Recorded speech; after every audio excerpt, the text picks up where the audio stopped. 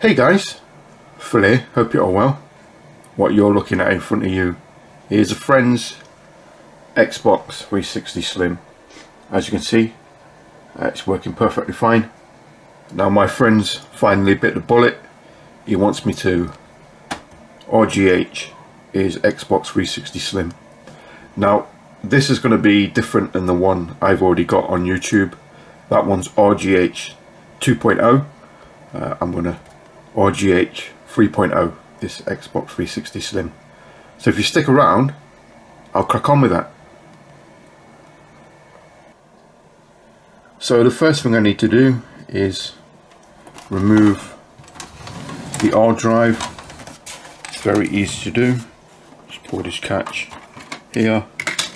You grab the little tab and pull out the R drive. What I want to do now is remove the side vents. Now the one with the R drive next to it is very easy. You just get your finger, come underneath it, and you can just pull it out like that. I've got to do the same on the opposite side now. Now to do the vent on the opposite side, it's a little bit more tricky. What you do is you get a flat-headed screwdriver like this. You pop it under there and you lever it out. Obviously I need two hands to do this, because if you do it just one hand like this, you'll crack it. You need to put your hand over this so you don't crack the plastic.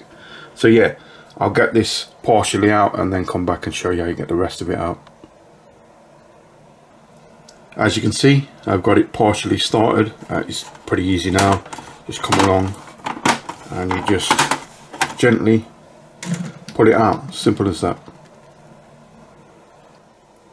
What I want to do now is remove each side panel from the sides of the console.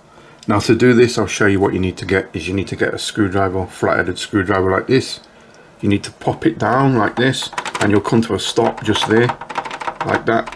What you need to do then is you need to, there's a clip and you need to pull it like that. And while you're doing that, you need to get your fingernail under it like this and push up. And what you'll find is it will clip out, and then all you do is you just go around and do exactly the same, and then you'll be able to take this side panel off. What I'll do is I'll get this side panel off and then I'll show you one of those clips and it'll make more sense.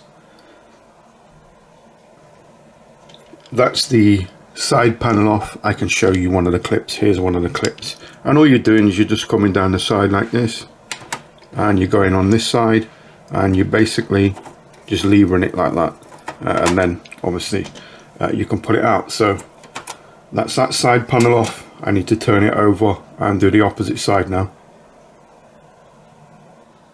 and that's the opposite side panel off. Came off just like the other one. The first thing I want to remove from the internal side of things is this Wi-Fi card. Now to do that, you need a T8 Torx driver, and you loosen this screw and you'll be able to pull out the Wi-Fi card. What I want to point out to you guys is you can actually tell what type of drive you have in your Xbox 360 Slim. If you look here, you can see the emergency eject for the drive. Now with it being close to the end of the shield here, that tells me it's an Attache drive. If it was here where this hole is, it would be a light on drive. So yeah, this is an Attache drive in this thing. What I want to do now is obviously get the outer shell off. Now to do that, hopefully you can see there's a couple of clips here. You turn it round on the opposite side, there's another clip on the opposite side. Now the tough one to get is this one just here, behind the security sticker. But if you get the sticker off and you get your flat blade screwdriver in there, you can push it and pop it. But yeah, what you need to do is same again. You need to get your nail in like this and start prying it. You get a screwdriver, flat bladed screwdriver like this, and you just go around popping the catches. So I'll do that. I'll get this outer shell off. That's the bottom off. Came off pretty easy. Once you pop those clips, the bottom will come off. What I need to do now is get the top lid off. Now to do that, if you take a look at the Xbox 360 Slim, Microsoft made it quite easy for us. You see all the black screws that are in here. We take all those out using a T10 Torx bit, and we can take the top lid off. And that's the top lid removed, and it's confirmed it is an Hitachi drive. What I want to do now is remove the front faceplate. Now you've got to be crazy careful with this, guys. This is a really thin ribbon, and if you're not careful you can damage it. What I need to do is, you see this connector here, what I need to do is I need to pull this blue bit over the connector, then I can pull out the two wings, and then I can pull out the connector ribbon cable. So yeah, I'm going to go ahead and do that, but I'm going to do it really carefully because it's really easy to damage. That's the front fascia plate removed.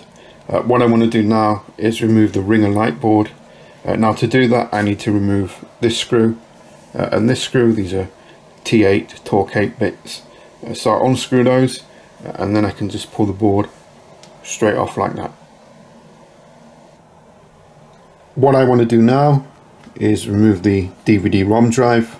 Now there's actually nothing holding it in, so it's very easy to get out. All I have to do is remove the power connection just here and the SATA cable, and then I can just grab the drive and pull it straight out. And that's the DVD-ROM removed, and now we can actually see the version of the board. If we take a look at these two connectors just here, you can see they're both pointing downwards. That makes this board a Trinity. If this connector here was facing this way like that, it would make this a Corona, but this motherboard is a Trinity. What I want to remove now is the shroud that goes around the fan. Now it's not screwed in, it should just be push fitted on, and it is. There you go, and that's that taken off. What I want to do now is remove the hard drive caddy. Now that's very easy. First I'm going to remove this SATA cable that goes off to the hard drive. I'm going to flip it upside down. I need to remove this screw just here, and if I flip it round on its back, there's a screw just here. What I want to do now is remove the motherboard, so I'm going to flip it over and show you what needs to remove next. Basically every single screw that's left needs to be taken out. The silver ones are T10 Torx. I'll also need to remove the screws on the X clamp. They're T8 Torx. So yeah, I'll remove those, and then I can take out the motherboard. And that's the motherboard out. What I want to do now is remove the actual fan and heatsink, because I'm going to be working in this area just here. So what I want to do is remove the actual X clamp. Now to do that I'm going to get my X clamp tool and show you how to use it. So I've got my X clamp removal tool. I'm going to show you how I'm going to use it. I'm just going to come in like that, and I'm just going to push down, and there we go. That's going to remove the X clamp. So I'm just going to go around and do the other three corners and then come back. And as you can see, that's the fan removed. And now to completely move it, I just need to remove this connector here. And then what I'm going to do is I'm going to get some alcohol and some Q-tips, and I'm going to clean the old heatsink compound off the APU, and I'll clean it off the fan as well. That's the heatsink compound removed from the APU. I've also spent 10 minutes cleaning the fan and the heatsink up. It's time now to RGH this console. What I've done is I've gone and put the case parts in the bath. I'll let these soak while I'm RGHing the console, and once I finish that I'll come back and give them a scrub, take these out, and it should be nice and clean.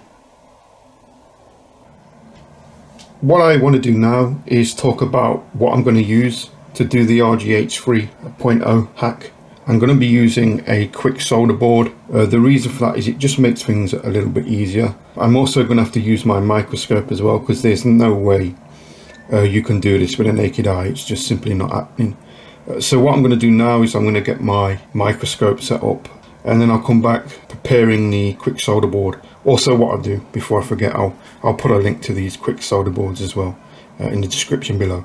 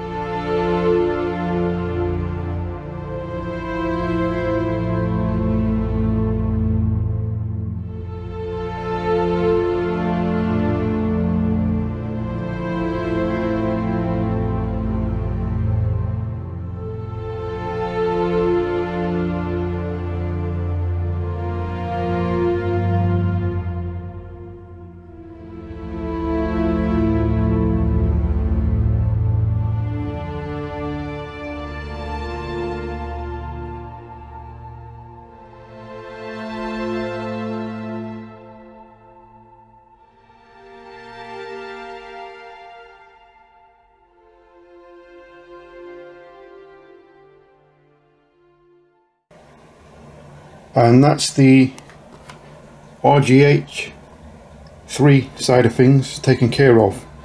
What I want to do now is I want to get the heatsink and fan back on. I'm going to put the X clamp back on, and I'm going to use some of the good stuff for the thermal compound. I've got some Arctic MX4,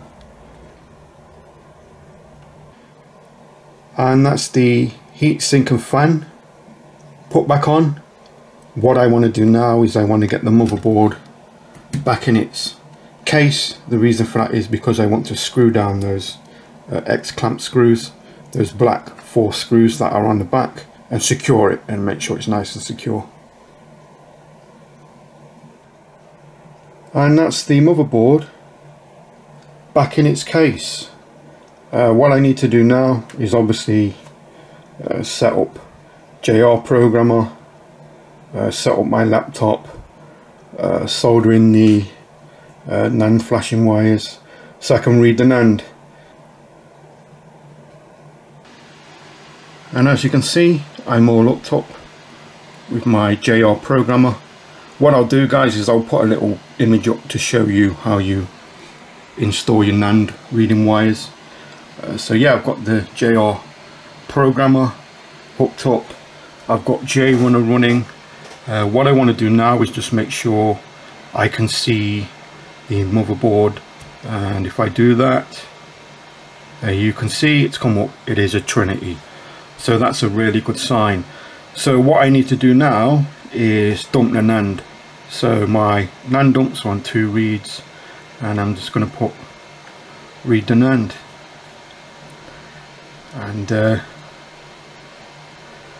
yeah, what I'll do is I'll let this do its thing. It's going to do 2 NAND dumps, and then when it's done its thing, I'll come back. And that's both NANDs dumped. Now if you look at the bottom, the most important thing here is NANDs are the same. If you do your 2 NAND dumps and they're not the same, whatever you do, do not continue. My advice would be check your wiring, maybe shorten your wires, and then do it again.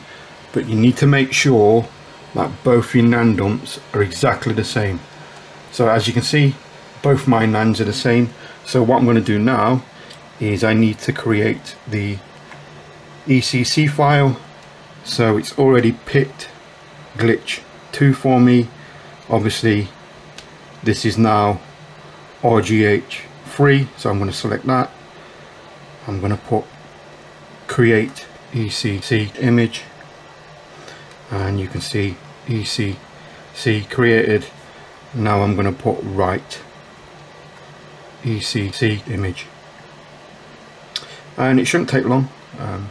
The ECC image is very small.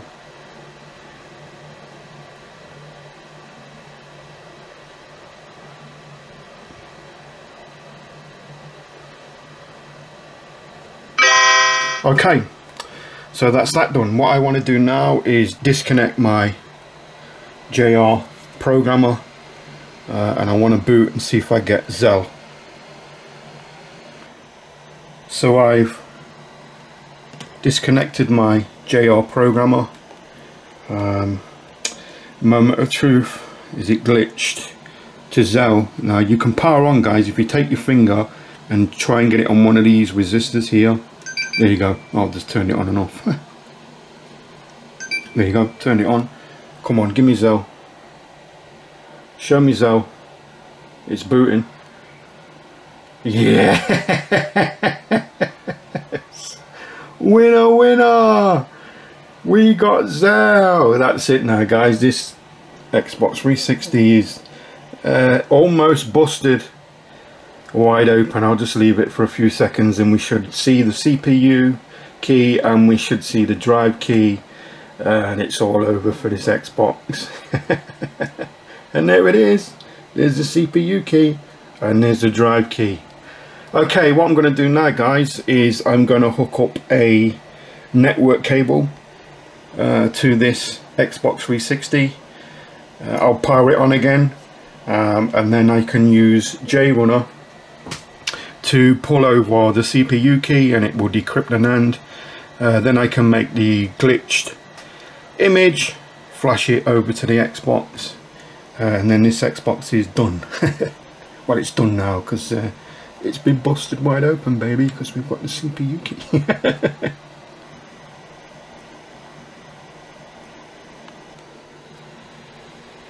Got my network cable plugged in. Let's power on. Just a little bit.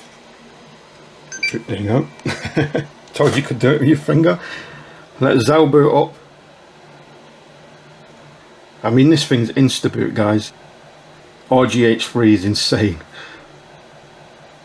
So yeah, it's setting up the network, so I can pull over the CPU key. There we go already. So what is the network config? It's there, it's 192.168.0.35. So if I enter that 35, hopefully JRunner will pull over the CPU key. So get CPU key, and there we go. Everyone's a winner. KV info is all correct. So yeah, guys, that's almost complete now. What I need to do now is I need to create the glitched image. So I'm going to click create XeBuild, and it's going to do that. Give it a few seconds, it's thinking about it.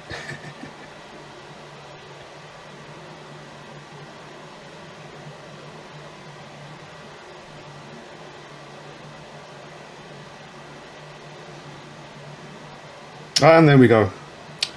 We're all ready now to flash this glitched image over, and then this Xbox is done.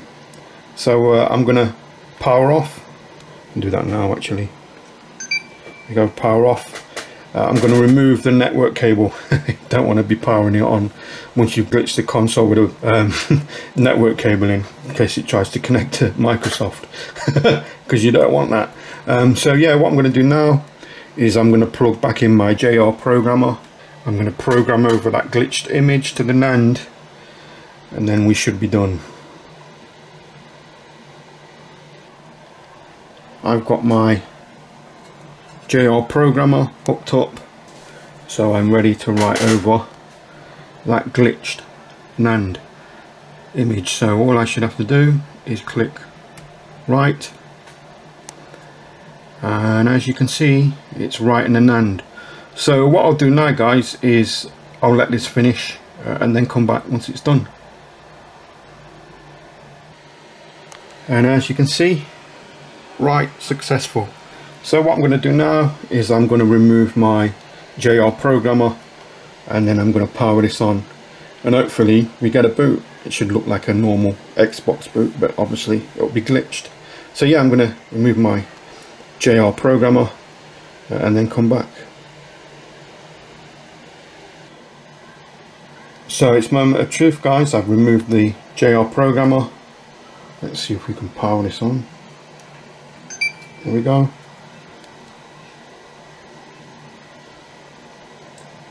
This proper insta boot, guys, and there you go.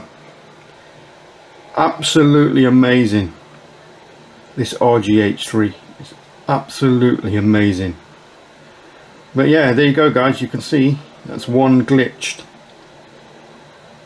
Xbox 360 Slim. So yeah, what I'm going to do now is obviously I'm going to remove the NAND programming wires, and then I can start putting this Xbox 360 back together again. Just before I put the final parts on, obviously the front cover, the top and bottom cover and the two sides, I just want to show you what it looks like inside. Hopefully you can agree, it's looking a lot better. I'm going to have a word with my friend to tell him look after his better, because that was really dirty in there, and you know, it doesn't take 5 minutes every now and again just to get an air cannon just blow out the fan. So yeah, I'm going to get the rest of this back together, and then when I've done that, I can wrap up the video. And as you can see, we're all back together. So let's power on with the ring of light on the controller. Insane. Insta-boot. Insta-boot. RGH 3. Absolutely fantastic. Now this is the next day here, guys. What you're going to see pop up is Aurora. When I got this console back together yesterday, it was getting a bit late and I'd not had anything to eat, so I knocked it on the head last night. Had something to eat, came back and then installed Aurora. But as you can see, this Xbox 360 is RGH 3 hacked and it's working fantastic. What I'll do, guys, is I'll put a link to Mr. Mario's video. It's a brilliant video, by the way. Shows you how to install Aurora. It's pretty easy. It only takes about 20 minutes, half an hour. But yeah, as you can see, this thing's working great. Let's I'll put a game on it, Deus Ex Human Revolution. Let's start the game. As you can see, it doesn't ask for the disc. Come on, focus, focus.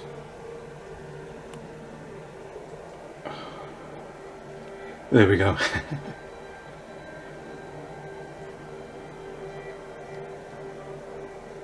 It's a brilliant game, by the way, guys, if you're wondering.